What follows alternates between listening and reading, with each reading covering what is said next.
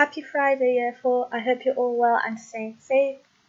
Now get your pencils and your papers out and write down the long date, Friday, 10th of July 2020, and the LI to write a descriptive piece of writing.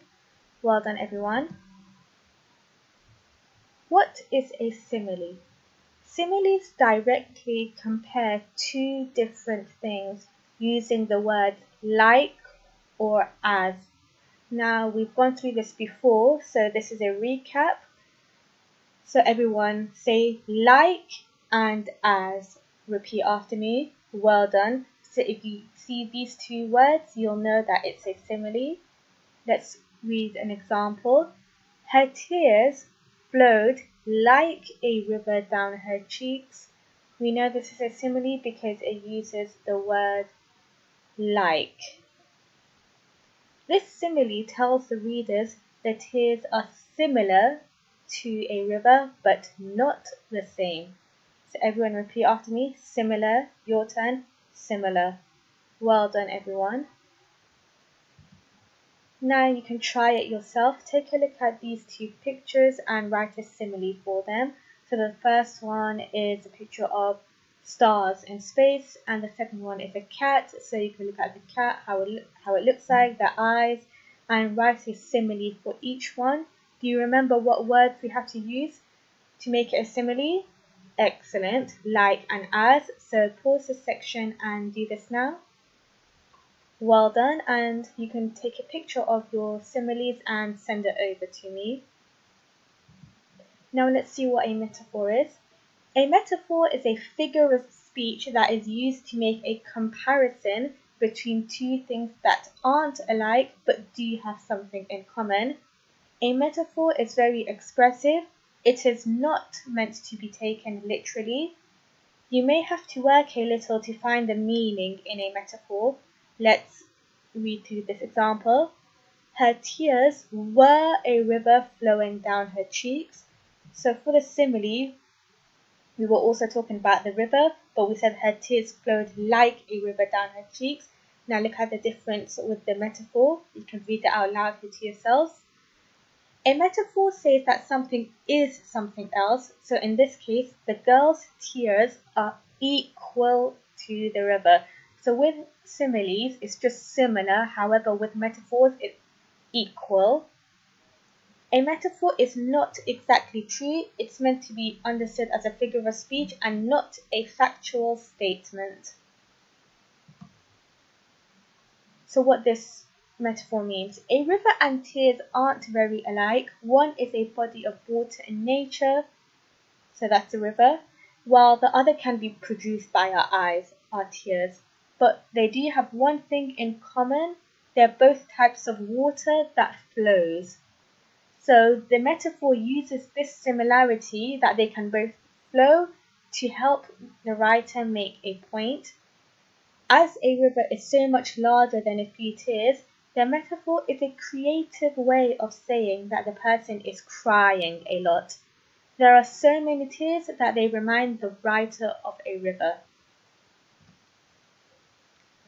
Metaphors also help writers and poets make a point in a more interesting way. They help the reader see something from a new perspective. By describing tears as a river, for example, the writer found a creative way to describe how great the girl's sadness was and helped the reader see a similarity between tears and the river that they might not have noticed before. This makes reading more fun and interesting. So remember, we're always finding new techniques to make our writing fun, interesting, and creative. Now take a look at this picture of a fire and write down a metaphor to go with it. Excellent. Once you've done that, you can take a picture and show me. Let's see. Now, what is personification? Personification, or giving a non-living object human characteristics to describe it, is a common technique used in writing. Personification gives human traits and qualities such as emotions, desires, sensations, gestures, and speech, often by the way of a metaphor. Examples are: the ocean heaved a sigh, and the sun smiled at us. So which words over here indicate that this is a personification? When it says the ocean heaved and the sun smiled, because the ocean cannot heave a sigh, and the sun, it can't smile. These are all things that humans do, the qualities that we have. However, the ocean and the sun, they are non-living objects.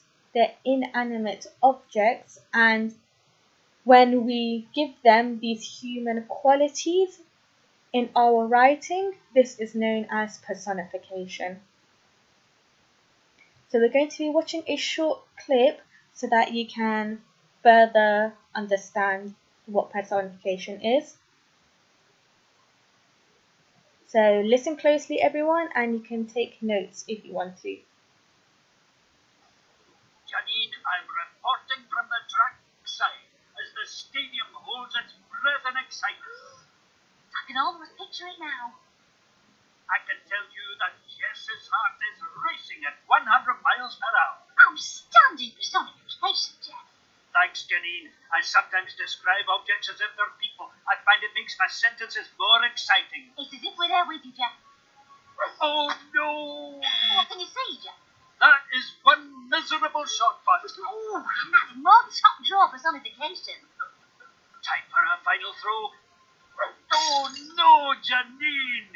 The scoreboard is weeping in disappointment. As am I, Jeff, as am I. Have there any good news, Jeff? Not really, Janine. Oh, well, at least the calculator.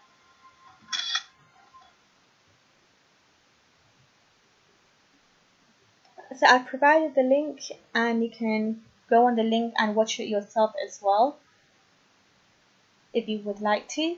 So personification is describing objects as if they are people in a way of making sentences more exciting.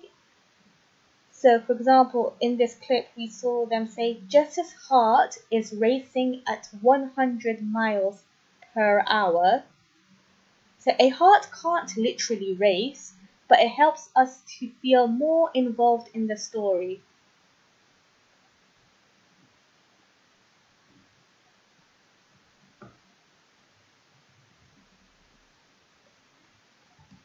So now I want you to take a look at these three sentences and read it out loudly with me.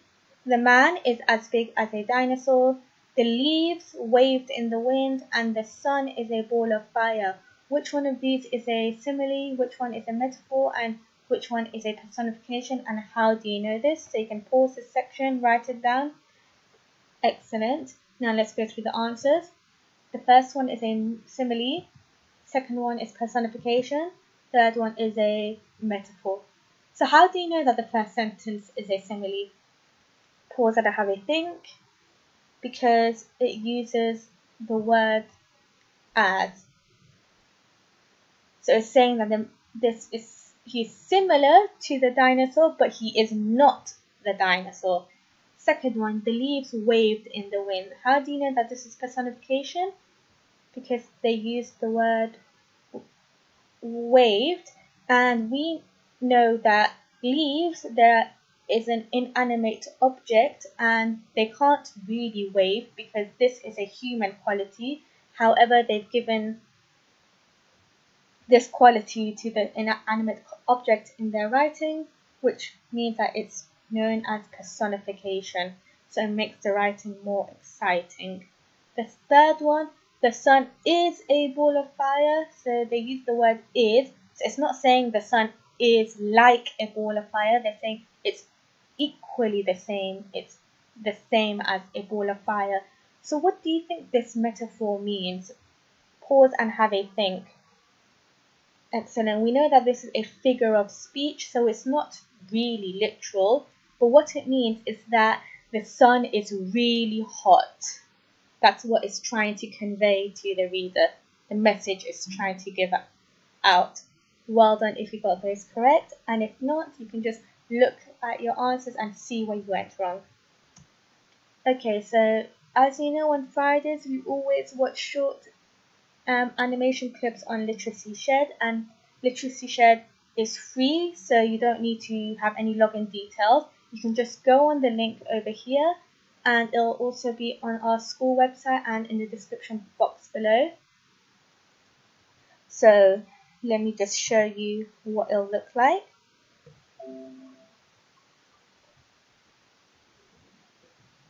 So let's go over here. When you go on the link, this will open up. This short animation clip is called Partly Cloudly, and then you can play it. So you can watch this in your own time whilst you're doing the tasks. So what is it about? All day long, cheerful clouds in the sky make cute and cuddly babies such as human boys and girls, kittens, puppies, and other creatures, and give them to storks for delivery to their expectant parents. However, one lowly grey cloud named Gus has the task of creating animals that are cute but not so cuddly. His delivery stork, Peck, gets the worst of it, being bitten by a crocodile, butted by a bighorn sheep, and pricked by a porcupine. When Peck sees that his next delivery is a baby shark, he grows more than a little fearful and flies away. Feeling rejected, despondent, and angry, Gus unleashes a brief thunderstorm, then starts crying with rain pouring from below him. Peck, however, soon returns with a football helmet and shoulder pads, created for him by another cloud to keep him safe. Gus instantly cheers up and gives Peck an electric eel to deliver, which shocks him despite the protective equipment. This time, though, Peck remains in good but slightly frazzled spirits. So now I want you to carefully watch this animation and create a description of the scene using similes, metaphors, and personification. So remember, get creative and create a description of the scene. So how do the characters look like? What are they wearing? What are they thinking?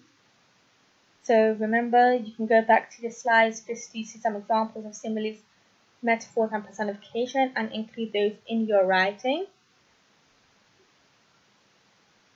So don't forget the title. And once you're done, you can take a picture of all your work and send it over to year4@grange.harrow.sch.uk. Have a wonderful weekend, everyone, and see you next Monday.